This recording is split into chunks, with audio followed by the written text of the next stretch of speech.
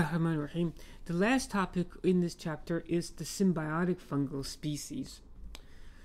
Now, symbiotic fungal species or fungal relationships are two examples that we have talked about before. One is lichens. This is, if you remember, we studied this when we studied algae, the photosynthetic protist.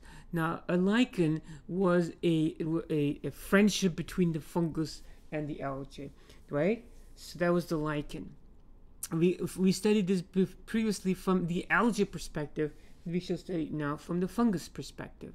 Another thing was fungus relationship with plants. Just like some algae had relationship with plants, some fungus are going to do the same thing. This is the mycorrhizae type the fungus plus a plant. They attach them to the roots of the plant that increases the surface area for the absorption for the plants, and it gives free meals to the fungus. So if you recall, symbiotic relationship between a fungus and the photosynthetic algae, the photosynthetic protist, okay, like this. And if you recall, the analogy was like, the fungi hyphae go in there and they make a nice little room, and then they have these light bulb type thingies hanging from their arms, so to speak. The algae cells are the light bulbs, which are photosynthetic, right? And the fungi hyphae, as you see over there.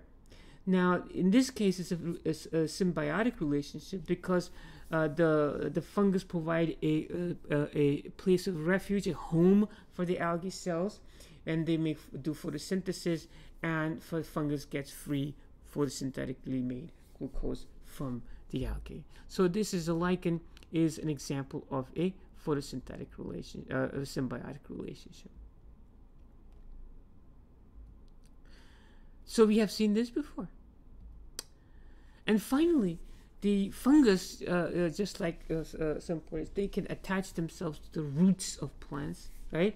Like you see over there. Hello, hi, how are you? I'm fungi. Okay, so this is called mycorrhizal fungi. They increase the root system by several hundred to several thousand times, apparently, surface area.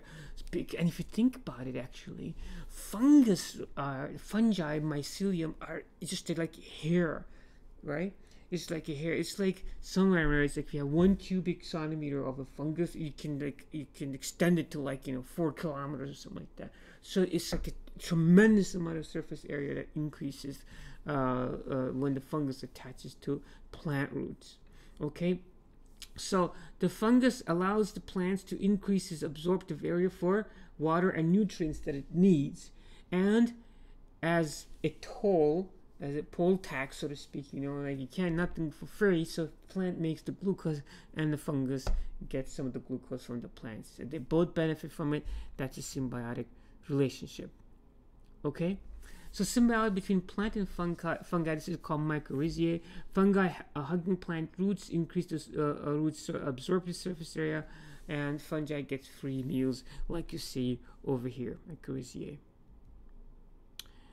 So lichen, again, is a symbiotic relation between fungus and the photosynthetic algae or cyanobacterium, which are also autotrophs. Okay, that's a bacteria that is photosynthetic bacteria. Okay, so fungus can have a relationship, but basically, two other kingdoms there: bacterial kingdom, the protist kingdom, and the plant kingdom too, right?